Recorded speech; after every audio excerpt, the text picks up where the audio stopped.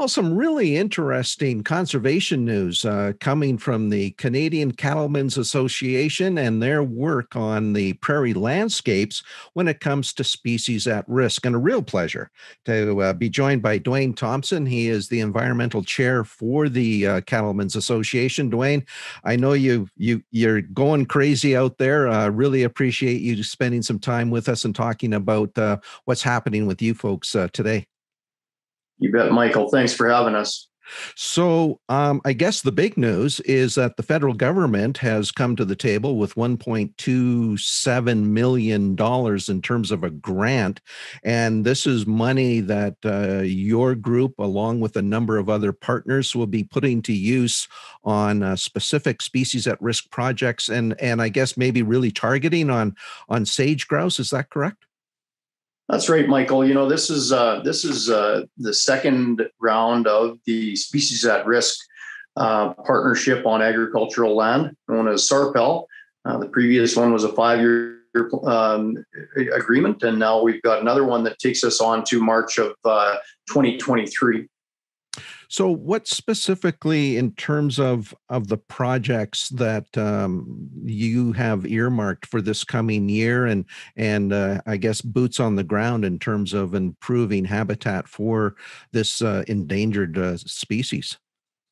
Well, you know, as ranchers and people on the land, we always have it's a very close to our heart that this sort of thing is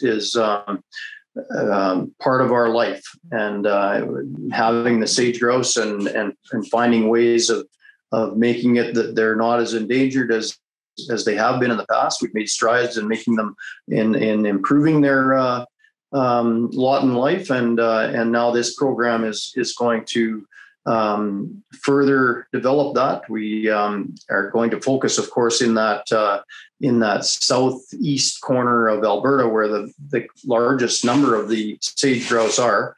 And previously, there were many ranchers took advantage of the program because we had 24 ranches establish.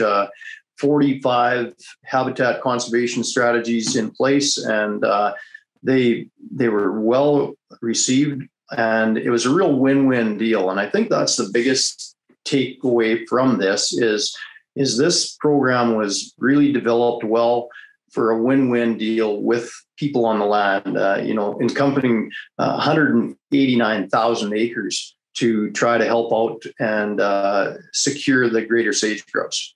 Yeah, I guess it can't be overstated the importance it is to have not only financial partners and big conservation groups come to the table, but none of this works unless the landowners get on board. And I guess in that vein, Duane, what's it been like to work with other ranchers and when you come to them and say, look, maybe you have to change the way you do business a little bit in order to protect a species at risk, how do they get excited about it? Or is it a bit of a struggle to kind of explain to them what needs to happen?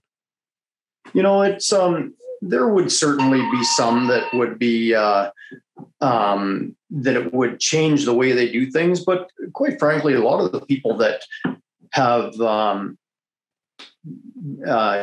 worked with the SARPEL were, the reason that they got into it is because it wasn't a great change to a lot of the things that they were doing. And I think the fact that I don't think there was one dropped out of it. Everybody stayed with it. And even after the agreement are continuing to practice the methods that, were suggested and that they endorsed and showed that they were doing a lot of things in already. And so I think, as I say, there would be some considerable changes would happen, but the fact that it's been so well received really shows that it's not a massive change that ranchers are undergoing to help this initiative. So can you give us a sense of what happens, what needs to happen on the ground in order for sage-grouse to be productive and actually stay where they've been encouraged to nest and that type of thing? Sure. Well, they have a natural area where the sage grows, and and they're kind of a sensitive little bird, and so the ranchers tend to alter their grazing patterns so that the time when they're mating, and that's when we want to try to keep them from being disturbed. And then when it comes to the grazing practices, we want to make sure that the sage is not taken out, and we maintain that habitat that the birds are most comfortable in. Obviously, Duane, for a program like this to be successful, we talked about the involvement of the various ranchers, landowners. What specifically, when you go knocking on a door, are you asking them to do in order to help ensure that there's a fighting chance for the sage-grouse and other species at risk? Sure. Well, there's a number of things that have to go into the program, Michael. And number one, they do a rangeland and riparian assessment to see where we're at, to make a benchmark, a starting point. And then they'll do a species inventory, and just to see what's out there, and how many of the sage-grouse are on a particular producer's area.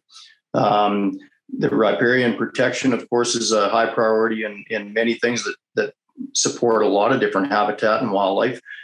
Portable electric fencing projects in order to try to protect the areas in certain times when the sage-grouse are maybe more sensitive than others to having animals around. Off-site water development, so that animals maybe are not in that riparian area, and we maybe it'd be troughs or pipelines, or development in an area where they can dig a dam and make it so that the animals are spread out and not putting so much pressure on small riparian areas for their water source. So when it comes to moving cattle off a certain part of a ranch, are ranchers compensated for that? Duane, is that part of what this grant money is being used for, or is there you kind of just go in and hey, rancher, can you do this out of the goodness of your heart?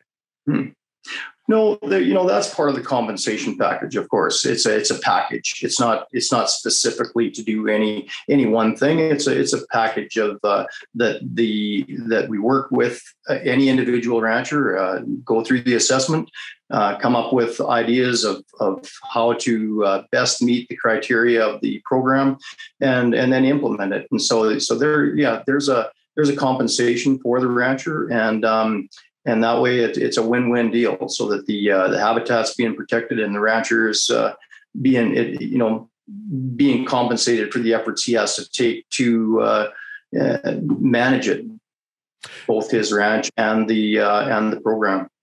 So when you kind of look at the 10,000 foot level at the land base and the number of ranchers, do you have a bit of a percentage of how many ranchers are participating, and how many more potentially could come to the table and want to get involved with this, Duane? We don't really have a target number, or we've got 24 ranches that were in the initial program. 45 different strategies were put in place. It encompassed 189,000 acres, and that's a significant amount. And, I guess off the cuff, if we thought we could double that, that'd be a really great starting point. That we've got 3 years to accomplish that, and if we can do that, I think it shows ranchers' commitment to the environment and to the landscape. Well, there's no question. It takes a number of partners, as we've indicated, to come to the table and pull something like this off. And a big tip of the hat to you and your association for all the work that you are doing on the land base to bring back a bird that has had a tough time getting a foothold back in Alberta and in parts of southwestern Saskatchewan as well. Yeah. And that's a good point, Michael, because I've got friends in the Southwest, and I was at one particular friend's place, and we went for a drive, and he takes me up to a hill, and he says, "You see that? And here's the dancing hill where they do their dances." And it shows the pride that ranchers have in the habitat and the wildlife and the commitment they've got. It's an inherent commitment. It's an inherent. The healthier our landscape is, the healthier the ecosystem is, the healthier our businesses are, and that it just goes hand in hand. And it really, ranchers really are environmentalists.